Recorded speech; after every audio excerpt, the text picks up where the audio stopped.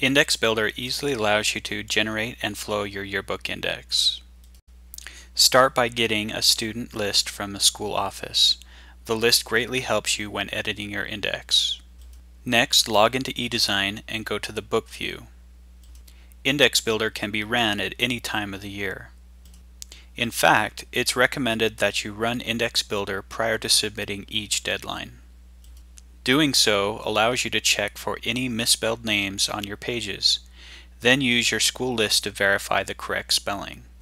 Next, go to the page the misspelled name is on and correct the spelling. Also, any changes that are made in the Index Builder, such as eliminating unwanted entries or combining Mr. Smith and Coach Smith, are saved. To begin indexing your book, go to the Edit menu while in the book view and select Build Index. Index Builder will then search your pages for any 2 or 3 words that are capitalized. Most of the entries will be names, but you will pick up some unwanted entries. When the Index Builder window appears, you will see the list of index entries. To deselect an entry you don't want in your index, uncheck the checkbox next to the unwanted entry. Now if you find the same person with 2 different name spellings, such as Connor Andrews, click and select both names and click on the Combine button. You are then presented with the option to choose which is the correct name spelling. This is when your school list comes in handy. Now it is important to note, if the page that the misspelled name is on has not been submitted, you can go back and make a correction to the name on the page. This is why it is important to run the Index Builder prior to each deadline.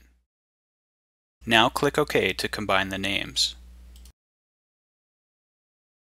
In this step of the Index Builder, you can also print out the index or export it to a word processor or spreadsheet software. Once you have made all the corrections to your index, you can flow the entries onto your yearbook pages. Click Next to go on to Step 2 and begin flowing your index.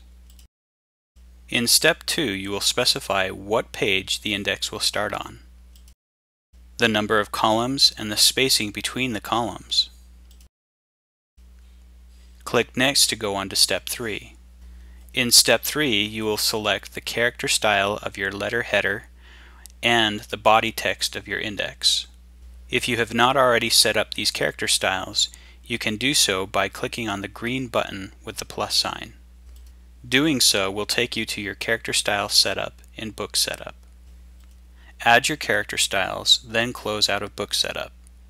Make sure to select your styles from the drop-down boxes in the Index Builder. Lastly, select the header alignment, either left, center, or right. Click Next to go on to Step 4. Step 4 allows you to adjust how the columns of the index flow onto the page. The index pages already have photos on them that I want the index to flow around. I do so by clicking on the column and increasing the number of rows in the column. Then I adjust them by clicking on the squares on either the top or the bottom of the column. To move from spread to spread that the index flows over, click on the arrows on either side of the window. Click Next to move on to Step 5. Step 5 has you confirm the settings of your index. If you need to make changes, click the previous button to go back. Click Flow Index to flow your index entries onto your pages.